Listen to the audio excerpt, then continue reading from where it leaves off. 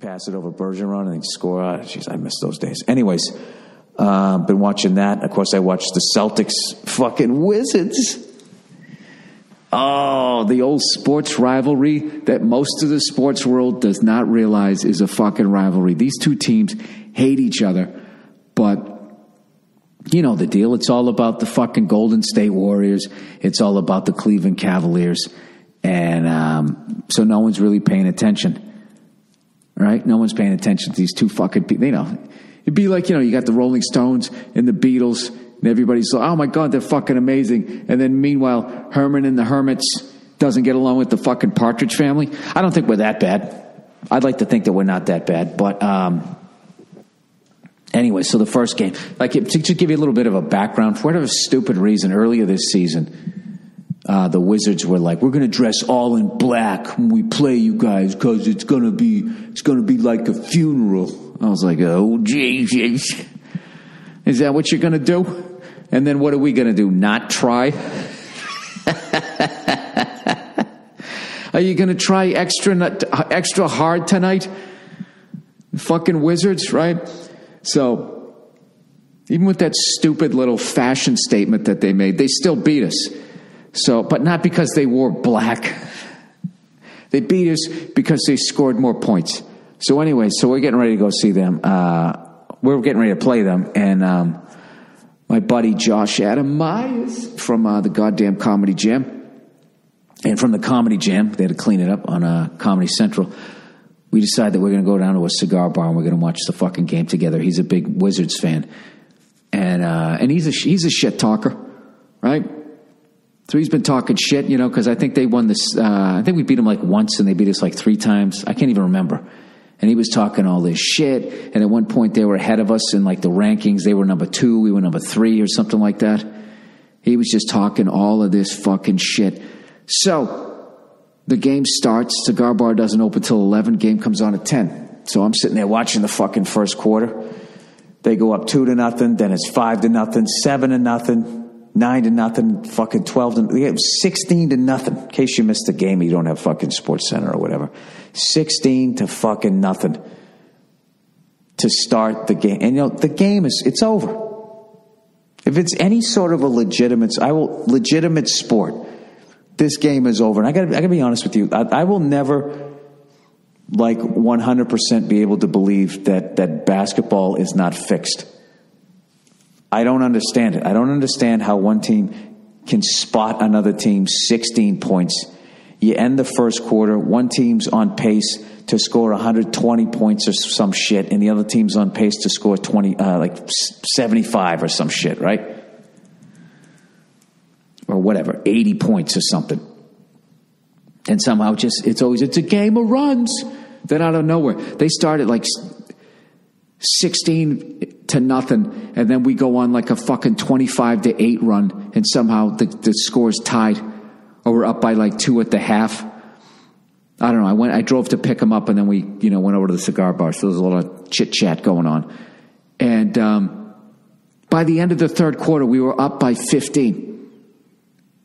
We were down 16-0. 36 minutes of basketball later, we're up by 15. A 31-point fucking turnaround. Do you remember when the Bills came back against the Houston Oilers? This basically that happens just about every other game in the NBA. I don't fucking get it. Well, it's a game of runs. It's a game. Is it? How does one team come out ice fucking cold, the other team can't miss, and then I've never had a set where I go on stage and it's just I'm on and then all of a sudden I'm off and then I'm on again and then I'm off. That's what happens in basketball. So we're up by 15. Josh is losing his fucking mind. He's standing up. He's pacing, which is hilarious because it's a cigar bar. It's supposed to be like totally chill. He's fucking pacing back and forth. He's slamming down fucking slices of pizza, you know? Like doing like stress eating. And I'm just laughing. I was just going like, Josh, it's the fucking NBA. This game's going to be, like now we're going to do the fourth quarter. And because the third quarter ended, the switch gets shut off and the other one gets flipped on. And this is going to be a fucking tie game. So what happens? Fourth quarter starts. The fucking Celtics can't score a bucket for like the first 4 minutes. And next thing you know, like the Wizards are down by 3. And Josh is sitting down again, and I'm just laughing. It's like, how many fucking NBA games do you have to watch? What you really do, if you really get into the games and you feel like you're going to fucking die 1,000 deaths, what you should really do is just watch the last 2 minutes. God knows that takes as much time as the first fucking 46 minutes. Just watch the last 2 minutes, because it's going to be like a fucking 3-point game anyways. And whatever, the ebb and flow, and then somehow the Celtics pulled away again. But I got to tell you, it's going to be a fucking brutal series. Brutal series. And I think Jay Crowder might get kicked out for one game.